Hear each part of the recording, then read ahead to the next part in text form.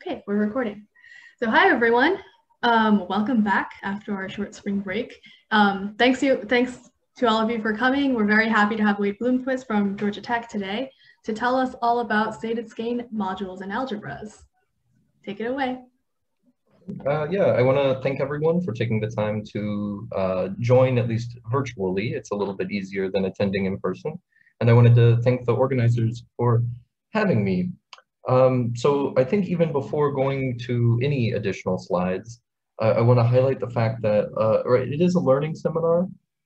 So I really want to emphasize that if people want to stop and ask questions or anything in the talk, that's wonderful. And if we don't get as far as we might otherwise, that's perfectly fine. It's a learning seminar.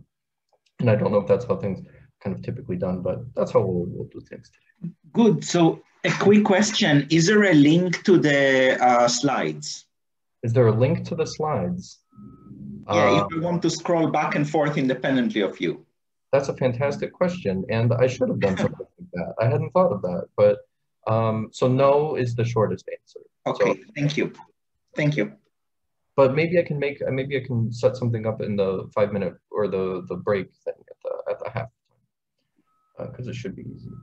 But okay, so if we get started, so this is a slide. This is a big picture kind of overview of the entire talk. We're going to look at some diagrammatic constructions related to topology of surfaces in three manifolds. And we want to see how there's kind of an overlap with some kind of with quantum groups and some structures there. And we really want to emphasize some homomorphisms that arise that give a lot of structure to these constructions.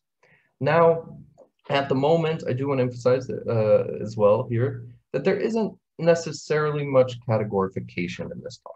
This is the categorification seminar, but this might be a talk that you take more along the lines of, here are some things that it would be interesting to categorify, or here's something that is just categorification adjacent for the moment. I'm not particularly an expert in categorification itself.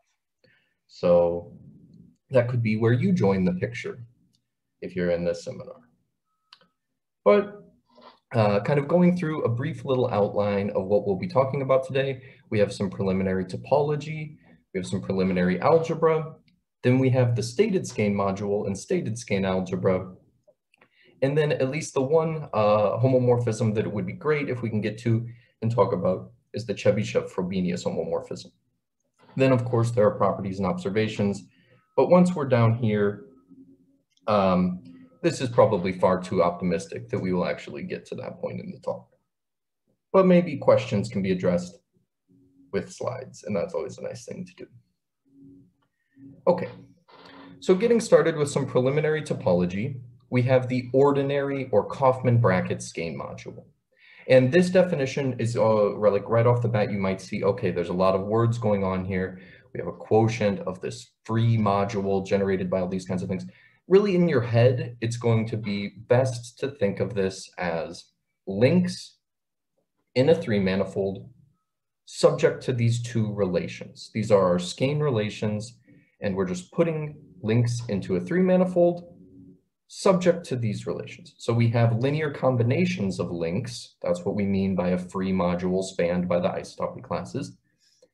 And we're taking a quotient, which is giving us relations between the links or the linear combination of links in that three manifold.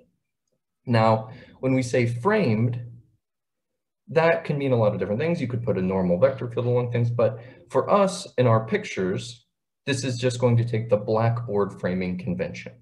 So if you want, you could thicken things into a little annulus instead of an actual just link, but we're going to take a normal vector sticking straight out of, or I guess straight out of the screen. It's no longer a blackboard.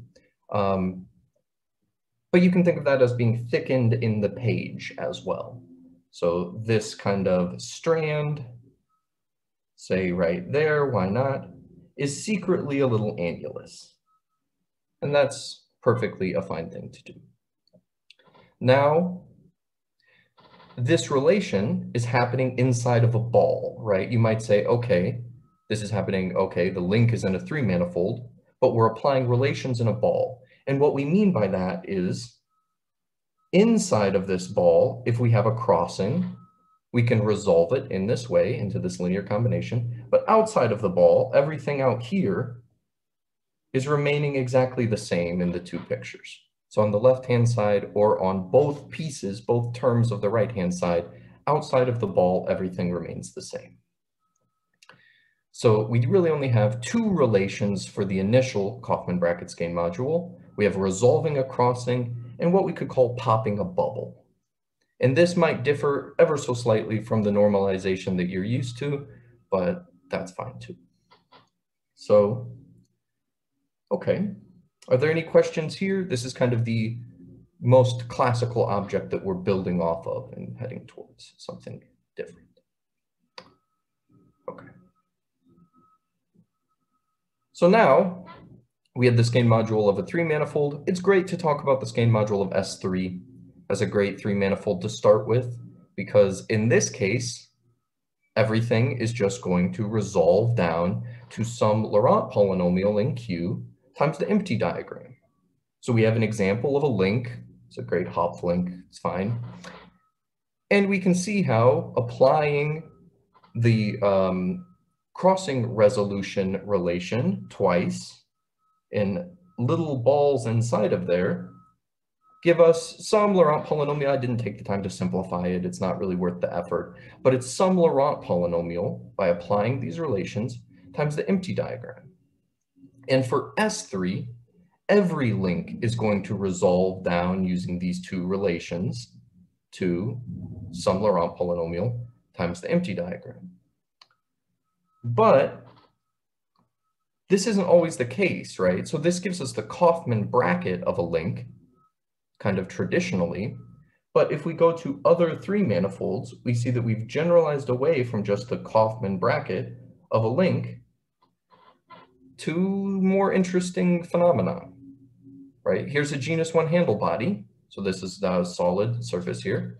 And this is not a very interesting equality. This is maybe like a reflexive equality, but there's no relation we can apply, right? There's no crossings to resolve and there's no bubbles to pop. So there's nothing else to resolve down. We're not getting down to some Laurent polynomial times the empty diagram because we don't have any way of reducing something like this, for example. Hey, Wade, I have a question. Fantastic, yeah. Thanks. So in S3, we are inherently saying we're going to project down to maybe an S2. Well, you know, we're doing some sort of canonical way of looking at this picture. In my mind, a Skein algebra is always sort of viewed on a two-dimensional surface. How do you choose a canonical way to project for like some closed but with boundaries three-manifold?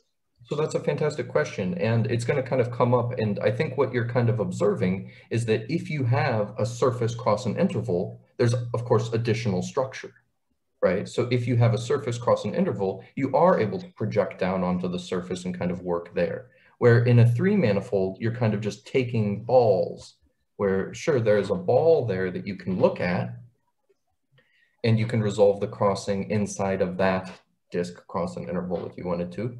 But I mean, in general, you're not just kind of projecting down onto some kind of canonical surface or anything like that. And we'll see in a second that that's really the difference between the Skein module of a three-manifold versus a Skein algebra of a surface. There's of course much more, there's additional structure, so we can say more about what kind of algebraic object that is, specifically because we can project onto something. I see, that clears a lot of things up. Yeah, so you're saying that in like the three-manifold case, the ball, you know, taking two opposite sides of a tetrahedron edges, you're not preferring anything, but in the algebra side, you have a preference. Yeah, right. So phrase, okay. And this is, I guess, coming up, so we might as well go to that slide. So when we have a surface cross an interval, suddenly you can project down on whatever link you had inside of that three-manifold to say, if our interval is -1 to 1, we can project onto the zero surface, that surface cross 0. or surface cross 1/2 if you prefer, that's fine too. But then there's a well-defined multiplication, because there's a notion of vertically over and under. You can stack one link diagram on the surface on top of another. And here's an example on the torus where you have the meridian times the longitude, and I'm of course being intentionally ambiguous as to if you're multiplying on the left or multiplying on the right, because it's just a convention. It doesn't particularly matter on which one goes over that. It's intimately, it's very much related to the exchange between Q and Q inverse, but that's not particularly important. But what was kind of just pointed out, I think by Melissa, or something that's really worth mentioning, is that in an arbitrary Skein module of a 3-manifold, you don't have this multiplication. There's no notion of vertical stacking. So it's not an algebra, it is just a module. You're just looking at this quotient of the free module. It's like a vector space if you want to work over, say, the complex numbers or something like that. But there's additional structure when we have the specific 3-manifold of surface, cross, and interval. Now we can stack, we can resolve, everything is great. And something to point out is that in this case, this is, we can actually say more, and just to give a time frame as well, because I think that's usually helpful on when these kind of things came up. But in 1999, Josef Szytycki showed that there is a nice basis of kind of simple diagrams of multi-curves. In simple diagrams of multi-curves, what we really mean by that is just there's no crossings, and it's just kind of we're not actually giving a precise definition of simple, but you can think of it as crossingless diagrams on the surface for the moment. So that really is just studying multi-curves on the surface then, because if you have just closed links that are projected down onto it, well, you're looking at multi-curves. Okay, did that kind of clear things up a little bit? And okay. So now, this was an algebra, but we need to talk about some algebra. So this is, I call it the required quantum group definition, because if you're going to talk about quantum groups, you should include a definition of UQSL2. But I was actually thinking quite a bit about, like, when constructing this, if you don't already know what UQSL2 is, this slide provides you no information. I think that's fair to say. You're not really gaining anything by me saying, oh, it's the Hopf algebra generated by this as this coproduct and as this antipode.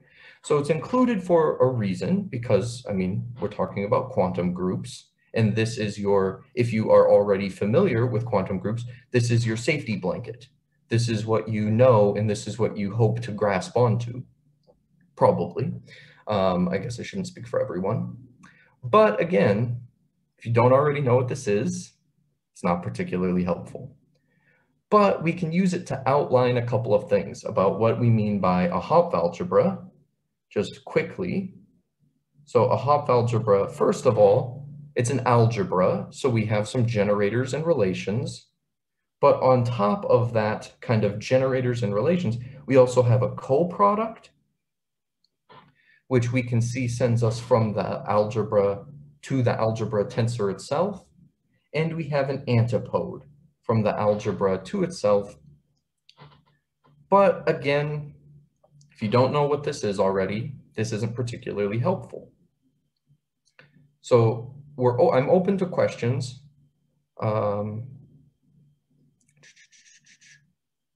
So the question was asked, is there a typo or is q to the 1/2 really needed? Q to the 1/2 is what we want specifically because going forward we'll use q to the 1/2. So we want a choice of a square root of q. It looks like you've already squared q by writing these relations in this way. You see k. But he has q to the 4th right there, Matt. So it's okay. So it's the square of what's in the denominator. So it looks like it works. I was wondering if this q is already the square root of q. So there's or am I confused? there's an 8th power floating around, right? That's kind of You the really, question. you really do need the 8th. Okay, interesting. That's the spread that we're looking for. Yeah, we're looking Okay, for a spread of 8. great, thank you. Oh, so we do have a question from the chat and say that in this theorem, is there a connection with Heegaard-Floer homology of surfaces? I think that it would be irresponsible to say no, but I'm not particularly confident of any exact connection. But of course, everything in this field is probably connected in some very deep way. So I don't think I can describe a connection between Heegaard-Floer homology and these Skein algebras directly, but there certainly is likely some connection at some stage of that. Yeah. Okay. So luckily, this is not the quantum group we will focus on. And I only say luckily because I just said that if you don't know what this quantum group is, then it's not going to be useful to see that slide. So it's worth having there in case you do know what it is, but that's not exactly what we're going to focus on. Okay. So this is not a quantum group, but this is a great coordinate algebra on an algebraic group. So SL2 is kind of my favorite example of something like an algebraic group. So this is a group, of course, but there's also nice structure. We have that it's a top of, you can say it's a manifold if you want. We don't have to say algebraic group, variety, manifold, what's the difference? So this is a great group, and our coordinates, or the coordinate algebra of this, is just picking out the entries of our matrix. So the function A is going to be what takes the 1, 1 entry of the matrix and sends it to whatever we had in the 1, 1 entry of the matrix.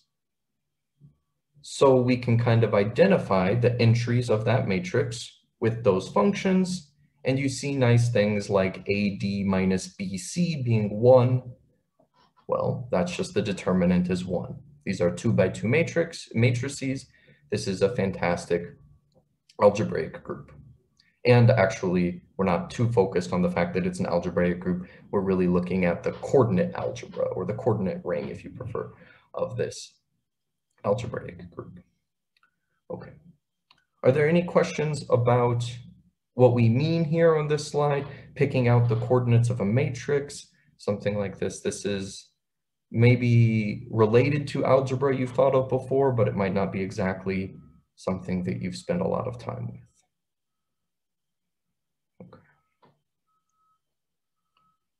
Okay. So we had our favorite coordinate algebra here. So our favorite quantum coordinate algebra.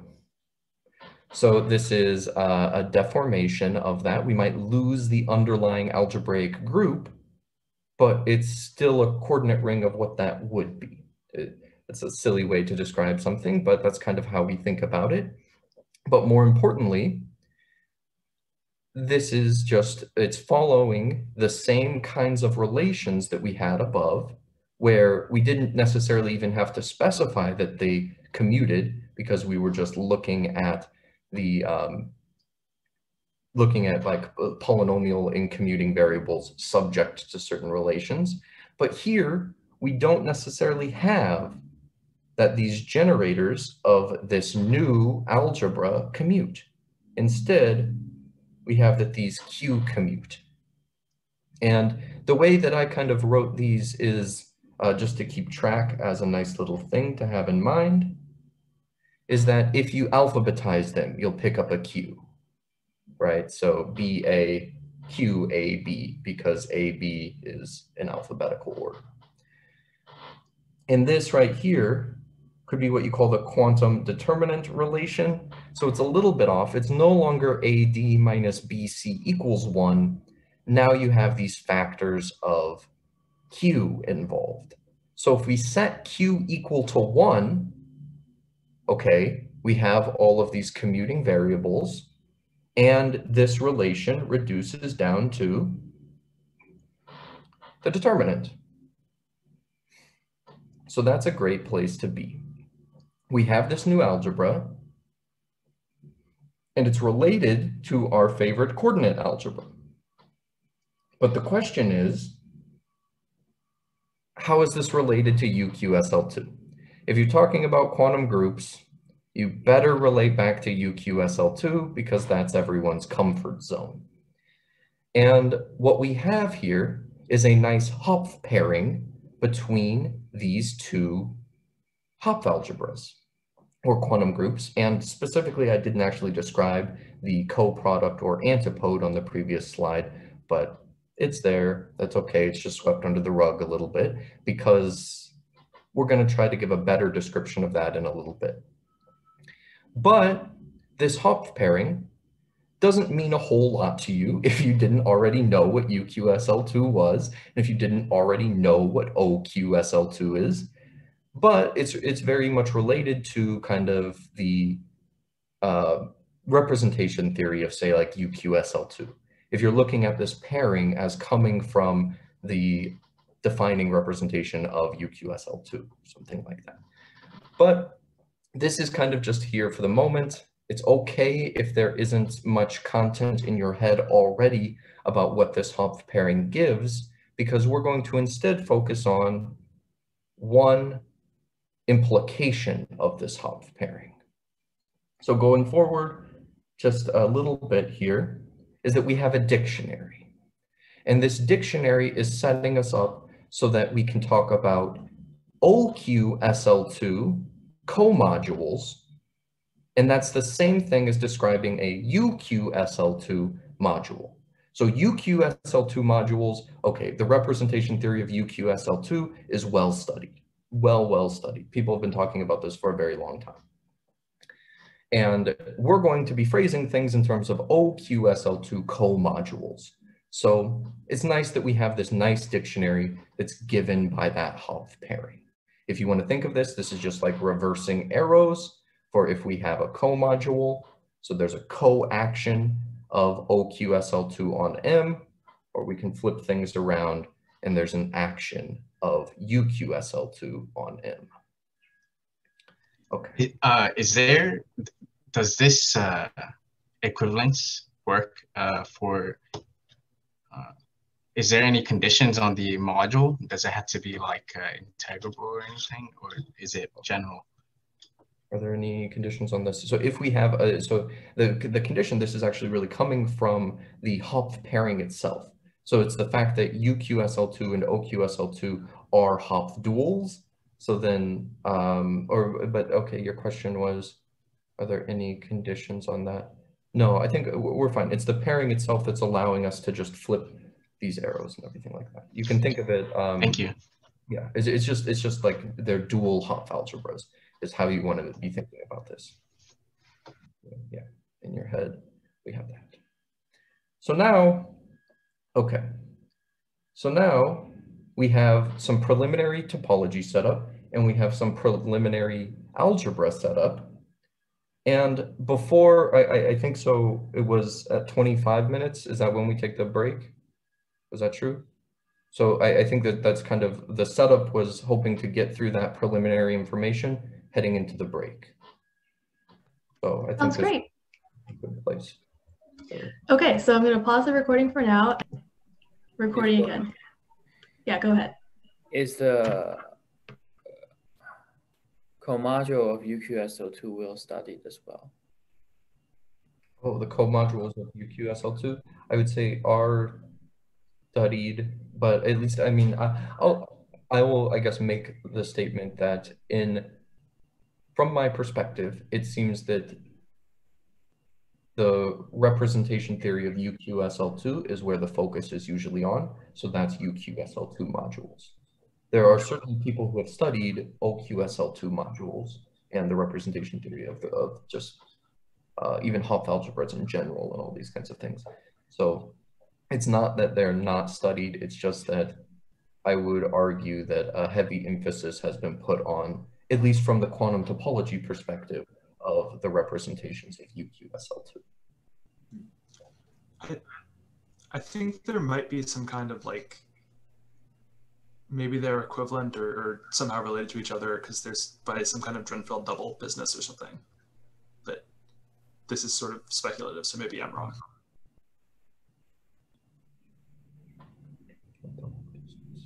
Also, sorry if those terms don't mean anything to you, but if they do, maybe that's helpful. Yeah. I am not exactly sure if I see where that would come up with it. Yeah. But it certainly could be a valuable technique in trying to do that.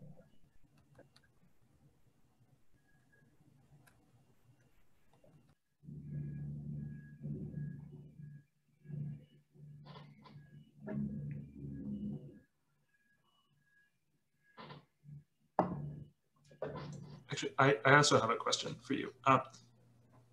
Is there a way to like just give it, maybe you're about to say this, to like give like an explicit algebra isomorphism between like U and O, or is it kind of awkward in this presentation? Oh, or is it not possible? An explicit algebra isomorphism. So I don't think, so I think what you mean is like an explicit isomorphism into the dual, or like an explicit isomorphism. Oh, maybe that is what maybe that is what I mean. So yeah, then you're saying that using the pairing, you can describe like. Oh, okay. Yeah. Okay, yeah, okay, that answers my question. And then you have to, I mean, since these aren't finite dimensional algebras, dual, you have to be a little bit careful where you're like, okay, finite dual, and that's exactly what this is and taken care of. And that's kind of what's been used. Yeah, okay. I think there's a different thing in which you can think of UQSL2 as the algebra functions on a different group. And but that's a different thing, so never mind. That'd be interesting. I'd be happy to talk about that though.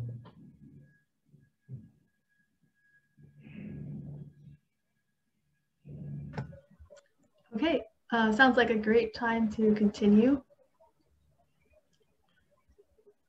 Okay, so now we've kind of set up this preliminary algebra and preliminary topology, so we can start diving into the actual stated Skein algebra, stated Skein module, where we're going to be using that algebra and topology. And in your head, kind of going forward, your kind of like teaser of why you're interested is, where does the quantum group come into play?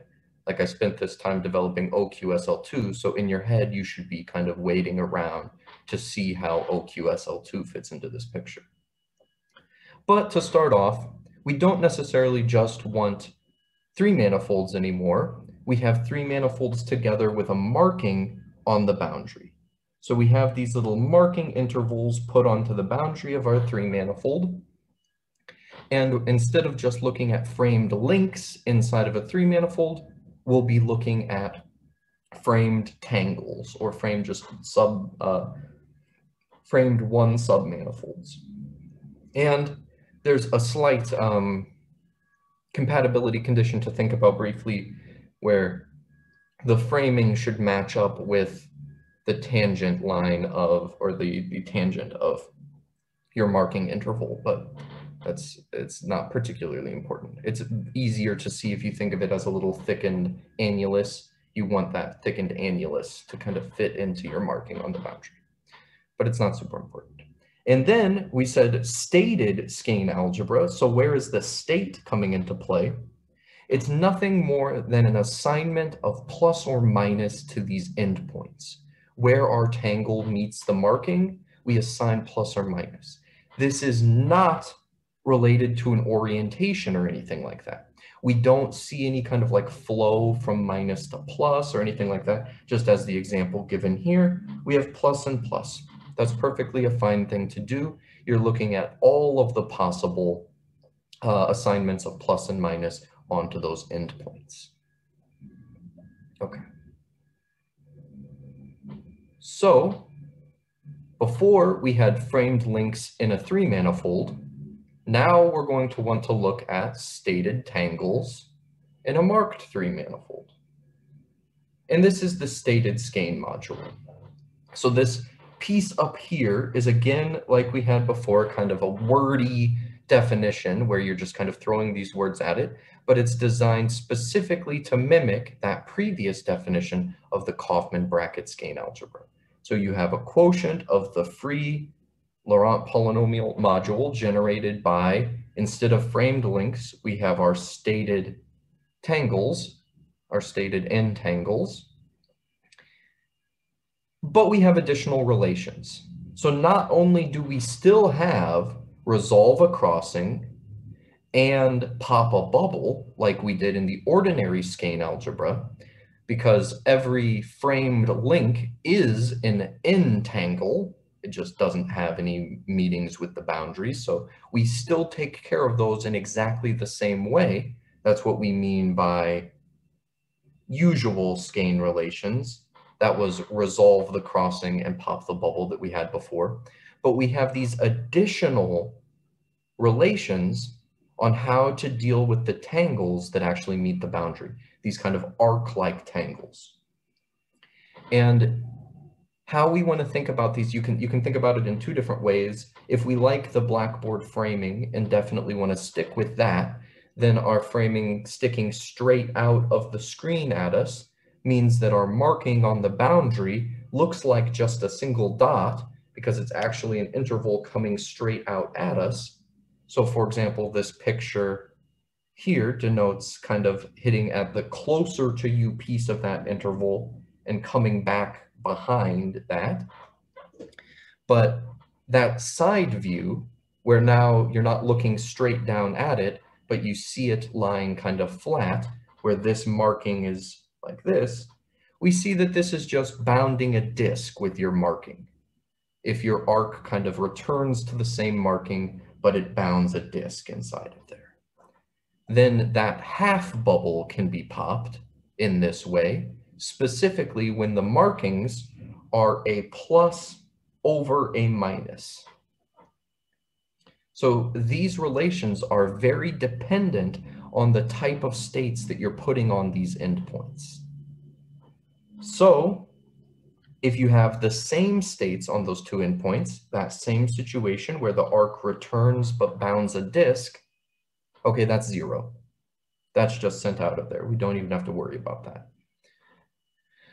But if you have a plus above a minus, you get this. And then instead of giving a relation for a minus above a plus, we have a height exchange relation, where if you have a minus above a plus like this, you can pull that down and over, change the ordering, kind of a height exchange move, to pick up a factor of q.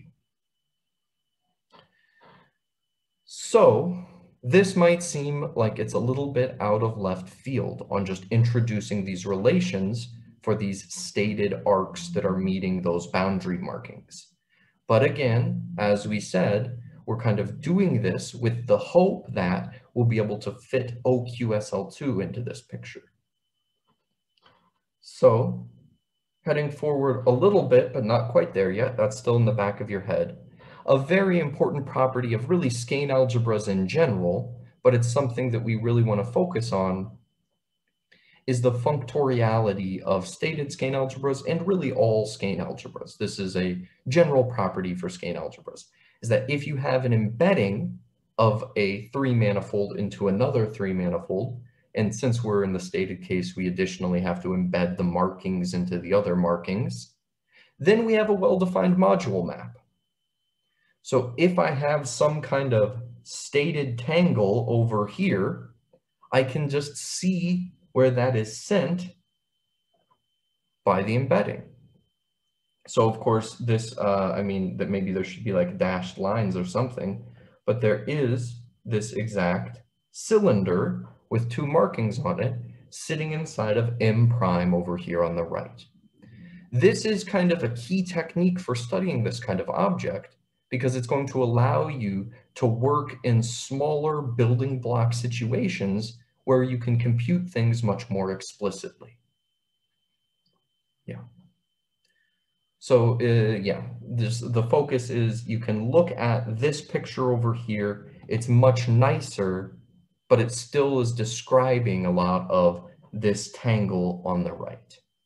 And this is a well-defined module map. If you don't have any markings, this is something that's just a general property about Skein algebras. So embeddings give well-defined module maps. Notice I haven't said anything about algebras here. It's just a module map for the moment. Okay. Well, but Yeah. Mm-hmm. Was there a question? there are modules over which ring are they modules? So these are modules right now. We're just thinking about these, if we go back up to our definition, right, as modules over Laurent polynomials in Q inverse. Ah, I see. Remember, we're taking like these formal linear combinations of stated tangles with our coefficients being these Laurent polynomials. And so that's kind of the ground ring that we're working with.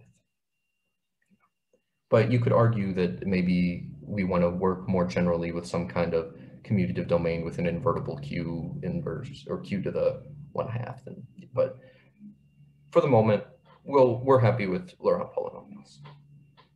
Okay. So now, marked surfaces and the Skein algebras of marked surfaces are our next kind of jumping stone. And these were defined by Tang Lei in 2018, and we'll see that much of the work that I've actually done is joint work with Tang as well. So he originally introduced the stated Skein algebra of a surface using the language of punctured bordered surfaces, but we're going to use marked surfaces because there's an equivalence between the two of them and it fits better with the three-manifold picture.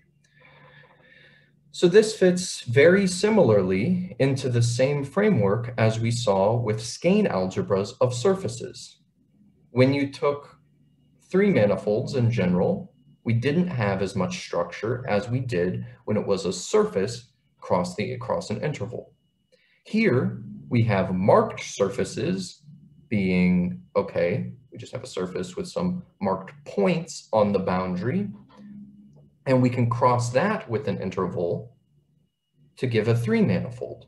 And then we can go back to this picture of stated Skein modules that we just introduced before.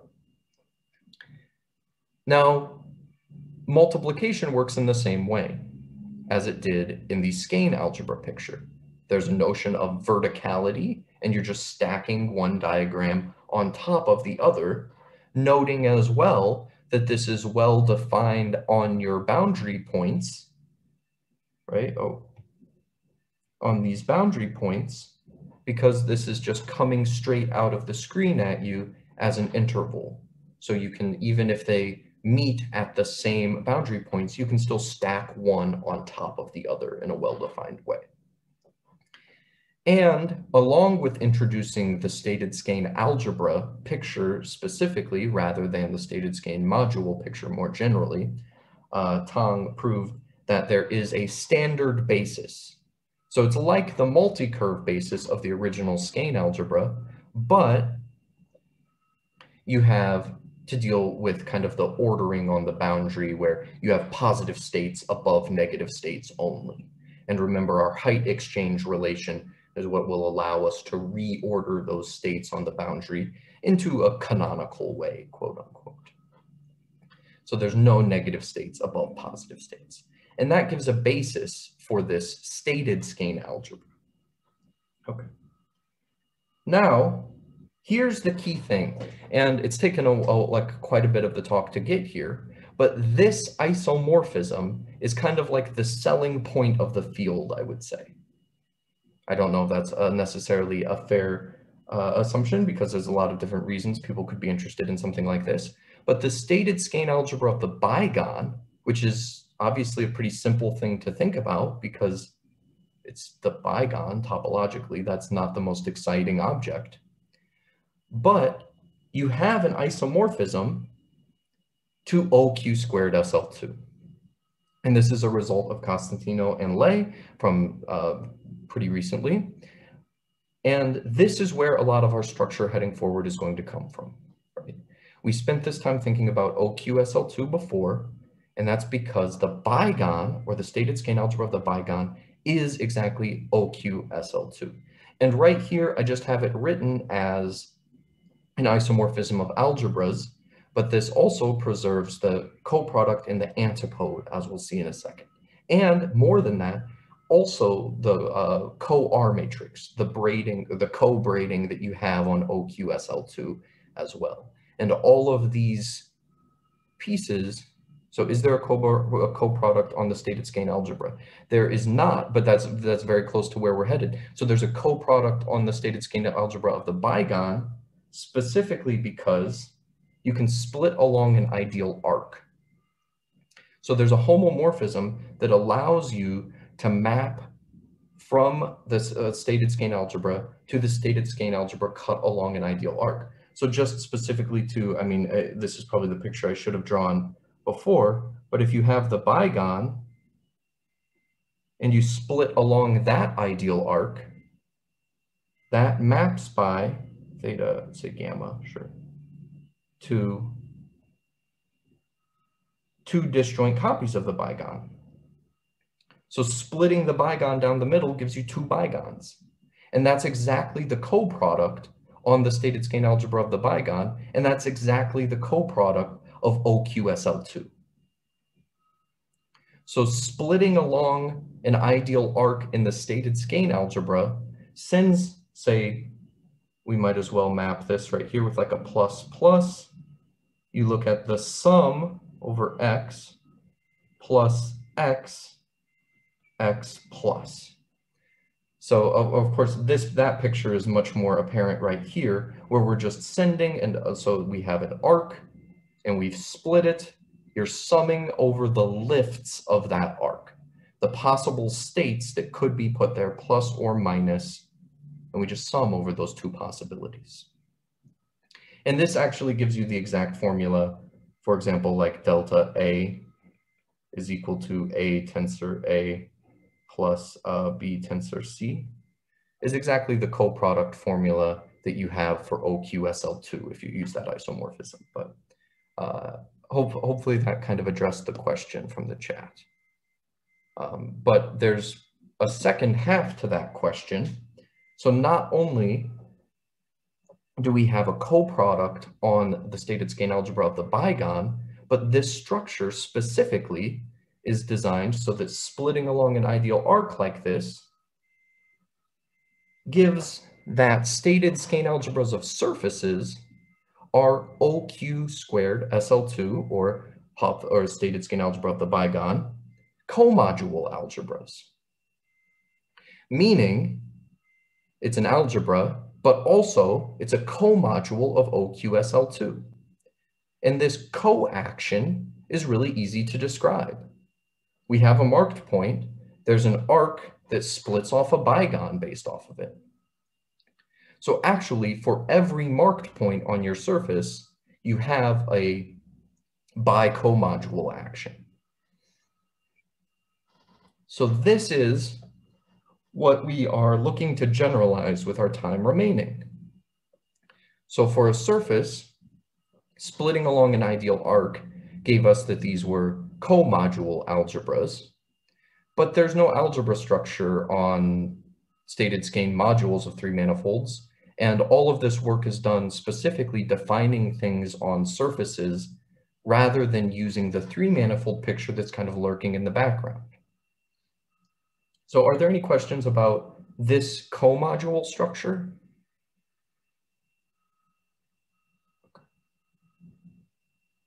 Where does the red string go?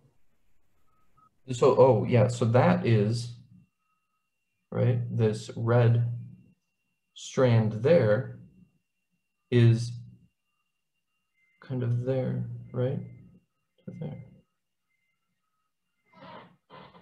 That red strand is exactly what we cut along there. Or Oh, I see. Thanks. that wasn't a great picture, but hopefully it was informative enough to get you that the edge of the bigone is exactly what that's kind of when you split along, you're introducing the two markings there. That wasn't a great picture, but it sounds like it cleared things up a little bit. Okay. So what we were able to do is to generalize this picture a little bit. So instead of splitting along an ideal arc on a surface, you can actually split along any properly embedded disk in a marked 3 manifold. And it's very similar, right? It's very similar. So you're not doing anything much more complicated other than still sending any of these stated tangles to the sum over the lifts of those tangles. So for any properly embedded disk, it's going to behave pretty similarly to the case of surfaces.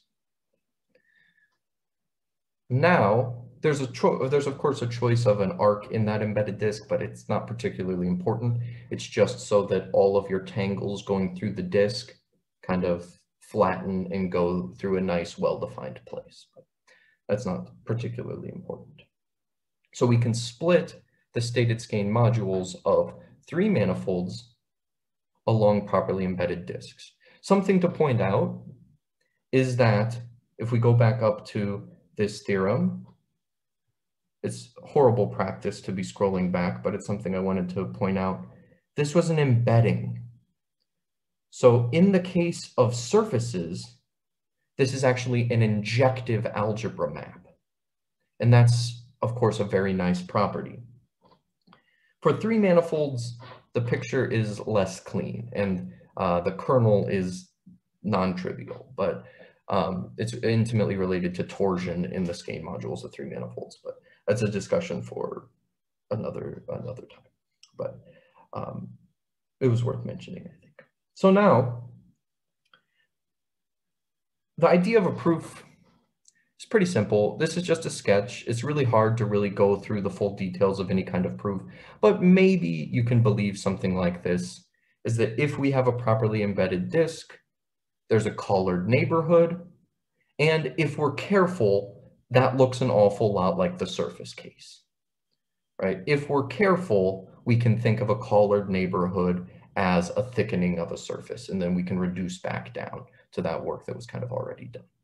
So not a great idea of the proof, but it's at least some kind of sketch to give you an idea that collared neighborhoods of, say, a disk, it's going to allow us to kind of think locally as if this was the surface case, because surface cross interval, disk cross interval, it's at least relatively believable. Okay. But this gives a coaction of OQSL2, or the Skein module of the ball with 2 markings, because that's just the bigone, right? The Skein module of the bigone is the same thing as the Skein algebra of the bigone in this context. It's just going to be a disk with 2, or a ball with 2 markings, because that's the disk with 2 markings cross an interval. So we have a coaction, meaning that the stated Skein module of a 3 manifold is in fact an OQSL2 comodule. And remember, that tells us that these are actual UQSL2 modules, which are something that's well studied, right? Remember, the whole idea was this Hopf pairing. Let us interchange those 2 constructions. So OQSL2 coaction, UQSL2 action. But yeah. So now there's not much time remaining, but I did want to talk about one specific structural homomorphism that we were able to generalize, and we won't be able to go through too many of the details of anything. But for OQSL2, we saw the classical coordinate algebra of OSL2, and then we saw the quantum one, and there's a nice embedding of the classical case into the quantum case by raising things to the nth power, if the order of Q is n. And an important observation is that the image of this is in the center. This is a central sub-Hopf algebra. So this is particularly nice. And with OQSL2 kind of serving as that additional information between Skein algebras and stated Skein algebras, it's kind of natural to think, how can this fit into the picture of Skein algebras? And that was a wordy way of saying very little. But I do want to, so we have threading. And this is a key idea that uses that functoriality that we talked about before, was that for any kind of stated arc here, we can look at a threaded power of that arc, which is different from the algebra power. So we see that if that arc was an annulus, then this is kind of, with that sticking straight up, we're looking at the threaded power of that arc, meaning that in that little annulus, this is just multiplication in the core. But when we put that annulus into the 3-manifold, that's not the same thing as actually just multiplying the arc multiple times. This is maybe a technical detail that's not providing that much insight, but it's kind of an important little distinction here. So now, the Chebyshev homomorphism, and this is for the Kaufman bracket Skein algebra, and this is kind of going back to that classical information, was at roots of unity. And there's some things being swept under the rug about, okay, for OQSL2, there was this integral version of the quantum group at roots of unity that we kind of needed there. But for Kaufman bracket Skein algebras, we don't need to worry about the quantum group side of things. And you can just dive right in. And you can look at an embedding of the quasi-classical Skein algebra into the Skein algebra at a root of unity.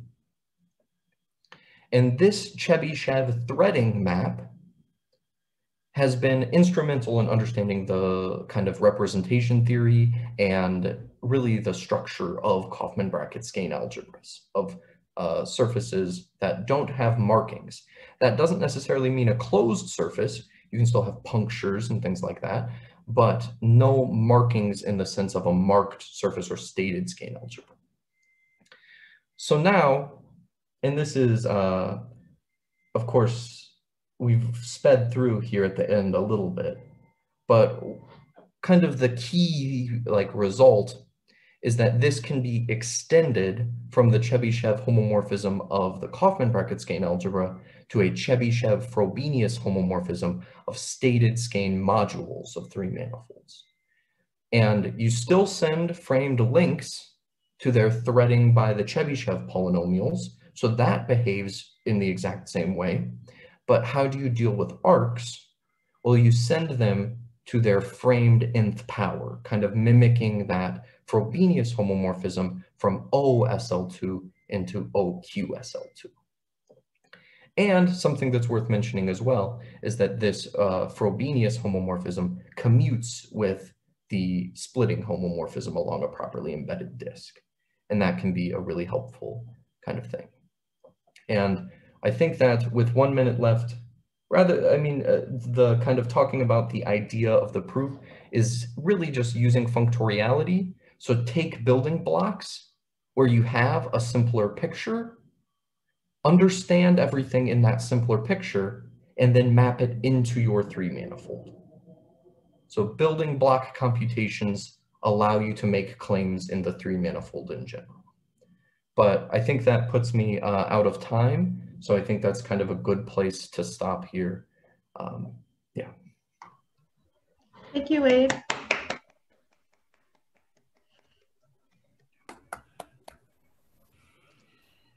All right, are there any questions for Wade?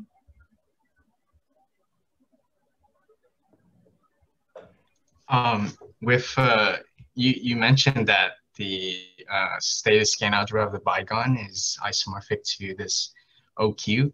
I'm in the process of learning also, but so OQ has this crystal basis, and Tong Li talks about that in the paper. Does the more general stated Skein algebras, do they have some sort of structure like that related to this crystal basis? That's a fantastic question, right? So I think dual to that question is the understanding the canonical base, Lustig's canonical bases for representations of UQSL2, for example, and then trying to ask the question of, okay, so dual to that, you have these crystal bases like Kashiwara crystal bases. And then how does that really relate to stated Skein algebras of the bygone? So then I guess the question is, how is that basis related to, I don't know the answer. Fantastic question is the shortest way to say it. I think a great open area of questioning. Even just giving, having any kind of method that allows for explicit combinatorial constructions of crystals is very valuable, right? Like, so if you could use stated Skein algebras to try to describe the structure of crystal bases for, I'm not sure if they're, I don't have a great answer, but I think it's a great question. How should I think about the states? Could be a weird question, but the definition doesn't seem natural to me. Oh, I should say it seems very clever to me. Yes, right. So really you want to be thinking about the states as the basis vectors for the two-dimensional representation of UQSL2 or OQSL2, whatever that makes sense suddenly. Yes. And so that's there's tons of work currently on extending that to say like SLN, Skein algebras, and then that's kind of the natural choice of labelings on the boundaries. That's what allows you to show that this is actually like a lift of the Reshtikin-Derive invariant. This is a lift of Reshtikin-Derive invariant? Yeah, right. So please say something more about this. Yeah. So if you look at even like, so this was the stated Skein algebra of the bygone, and so that's fantastic. But what about the other like really small surfaces and things? So there you can talk about like the stated Skein algebra of the monogon, right? And so then you're, so yeah, so if you look at a monogon, right? And then you want to cut along the arc kind of connecting back to itself, you're going to get a bygone on one side, but then also a second copy of the monogon. So you have this co-action there. So then you have an action. So describing that action is kind of what I meant there, because evaluating everything in the monogon is going to come down to a constant. But, yeah. I see. When you say lift, is there any chance you mean something like, is this like the like one-dimensional or like codimension 2 part is how you use, is that why the states come in? Because it's like the one part of like it as a 3-2-1 thing, or is that not the right extension?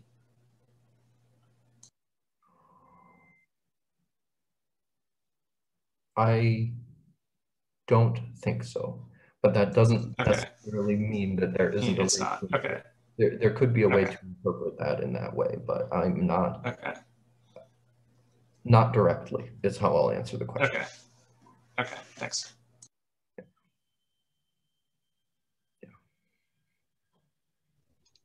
So the relations for the stated Skein algebra is those are you can see them as taken from the representation theory of UQ-SL2. Okay. That's yeah. Also one more question, if that's okay. So you were saying that the stated Skein modules have this OQ co-module structure, and then you can transfer it to this UQ module structure. Does that, as a UQ module, does that have like the nice properties that we kind of learn about, like highest weight and stuff? If you're asking if you can decompose it into like a direct sum of the nice integrable UQ-SL2, yeah. So at least in the case of surfaces, that's done like explicitly in the Constantino Lay paper. And a very similar thing works for 3 manifolds, but that's the explicit details of that I don't actually know of. But the same idea for how you can decompose the co-module algebra. So as a co-module algebra, it is a co-module, and they describe explicitly the decomposition of that UQSL2 module into as you're asking about there. Okay, thank you, thank you. So in this example, can you see the relations in OQ explicitly? Like, how do you see, I don't know, AG minus QBC or something like this? So I do appreciate that you gave the hardest relation, but right, the quantum. I mean, you can take the easier one and explain like why them. Yeah. So that's so if we right. So if you want to look at one of, so you look at this right here, and then you look at something like this plus plus, and then you look at something like this, which is maybe we might as well choose, all right, plus minus, right? Mm-hmm. So this here, if we have this orientation, is AB, right? Mm-hmm. So now if we go back up, if we just scroll up a little bit and we look at like our height exchange relation, then this is going to be the starting point of how we can pull that. Sorry, are you drawing your picture in a side view or in the top view? Because I was confused by this point. This is the side view. Yeah, this is the side view. If you want, you could just draw, So the actual three manifold is this thing across an interval? Yes. And the arc is in a... arc is horizontal, I guess. So the arcs are horizontal and not vertical? I would have... The arcs are horizontal across like that, yeah. They're connecting the two different markings. Mm-hmm. But still, so I missed, like, how do you exchange these two lines exactly? So yeah, the height exchange relation is going to allow you to take a minus above a plus. So if we just do something like this, right? Plus, plus. And then the height exchange relation is going to let us go to Q times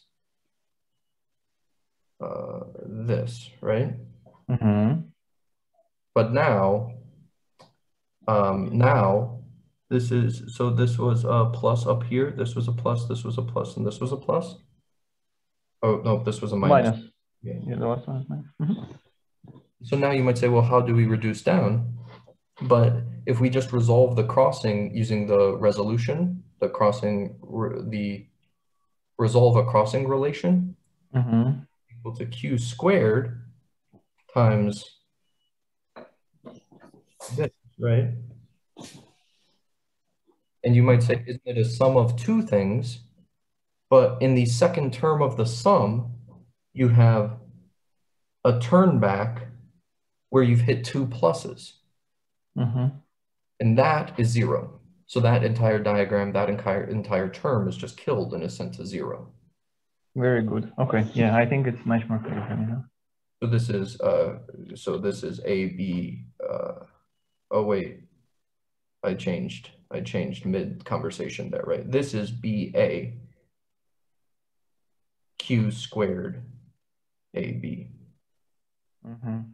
And so a priori you will get the second term, but it dies because of this turn back relation. And you can rephrase the relation in a slightly different way that is a little bit more explicit, but it depends on if you prefer height exchange moves or height exchange moves and you resolve the crossing.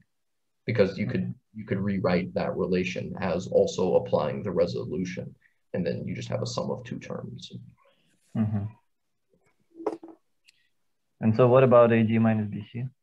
There's a little bit more work, right? Because it's like a but that's some kind of Skein relation. So you're saying that basically AB, like from this argument, AB is like one of the crossings? AB is like one of the... Like this diagram puts the correct thing. Yeah, right. Because because our canonical basis in the sense like that standard basis was you want all of your positive terms to be above all of your positive states to be above negative states on the ordering of the diagram. So yeah, you could think of it as this being a crossing there. But of course, it's using that relation that allows you to say that the positive states above the negative states is part of that basis. So it might be a little circular there on is the resolution or the basis kind of way to think. sorry, and maybe last question. So in this diagram, so is it obvious that like I can draw in principle any horizontal braid, right? Yeah. So pick like a bunch of signs on the left, a bunch of signs on the right, and connect them by any braid which is horizontal here. So like part of the theorem says that you can resolve anything by some kind of normally ordered monomials in ABCD. Yeah. Yeah, no, that's a good point. So you're saying take any basis and kind of send that over. Well, resolve all, if you wanted to do it in like a hand wavy, but maybe like, so it's not actually going to be super precise, but if you have a braid, just resolve all the crossings. Now you have a non-crossing planar or a sum of non-crossing planar matchings, and you're going to just get horizontal arcs and things that return to the same side, but we have relations that deal with things that like cups and caps that return to the same side. So then it's going to resolve to some linear combination of horizontal arcs. No, because like normally you would expect something like temper-Lieb algebra showing up here, right? Because you have like all these turnbacks, but you're saying that you can ignore all these cups and caps. Right, because we have these relations here, right? So if we had any turnbacks or like the cups and caps, then it makes life a lot easier by having those relations of returning arcs. So in the Bygone, there's no need to worry about any topological thing coming up. So any returning arc bounds a disk, and then you can apply these relations to reduce down. Yeah, thanks. That's super helpful. Yeah, so I have a question that may be kind of ill-formed, so I apologize in advance. So if I have, let's say I have a braid diagram drawn in the diagon, then, so it's unstated, but it, you know, there's some, you look at, so you can view that braid as either determining an element in the sort of usual Kaufman skein, or you look at the sort of collection of things it represents in the stated Kaufman skein. So there's like 2 to some power possible ways of assigning states to either end. So maybe part 1 of my question is, are you saying the collection of all possible, okay, maybe my question is, I can also view that braid as being like a morphism of UQSL2 representations. And I can look at the standard basis of the domain and the codomain. And so I get also like a bunch of matrix coefficients. So the indexing set in both is the same. So like the ways of assigning states to the braid diagram, there's 2 to some power of those. And the number of matrix coefficients is also the same, indexed by the same thing. What's the relationship? Are you saying that there's some like trace or some kind of evaluation from OQSL2 to like numbers? That, like how are the matrix coefficients in my Regenstein Thrive invariance of the braid related to? That's the co-unit. You just apply co-unit to one to get the other? Co-unit, yeah. And that, so I think what you're describing, and there's, I think there's a flip on maybe the picture that you described versus what I will say, which is, I think you're describing that the co-R matrix on OQSL2 is exactly the co-unit, right? Or the co-unit applied to the co-R matrix is giving those coefficients. Okay, thank you. That's the picture of, I guess, where do I have some white space to draw things? So if we have, yeah, it's really important. But the idea is, yeah, that crossing that you're introducing from a braid is exactly the entry of the co-R matrix. When you apply the co-unit to that diagram. So there's a nice geometric picture of the co-braiding would be how I would describe what you asked, I think. Where you're just, that it is just the crossing, it is just the, and so any braid is then just going to be built out of pieces of that co-unit applied to co-braiding. Okay, thank you. I might have more questions, but I need to think. If you don't have a Bygone, if you have like a triangle or a polygon, do you get something like tensor powers of OQ?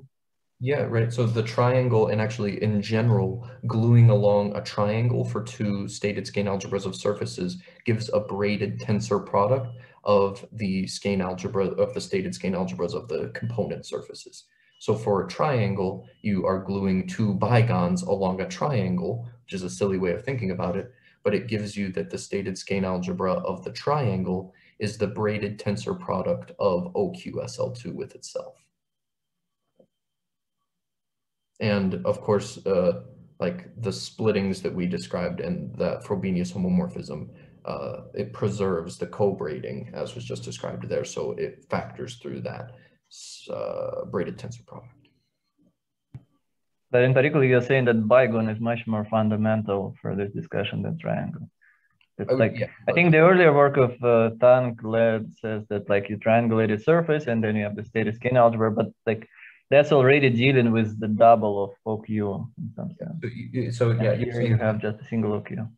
Giving an ideal triangulation of the surface, you can just split along all of the edges of your triangulation and you embed into some tensor power of triangles, right? That's what the injectivity of the splitting map tells us, that, okay, given any surface with an ideal triangulation, you can embed into the tensor product of a bunch of triangles. But each of those triangles is described as the braided tensor product of two copies of OQSL2. Mm-hmm. So bigon in some sense is more fundamental. Yeah, I would triangle. Sure. Maybe it's your perspective though. I don't know. I mean, it's just easier for me to think about the basis in OQSL2 rather than the basis in OQ tensor OQ. But yeah, that's fair. I'm going to pause the recording now, but afterwards, feel free to keep going.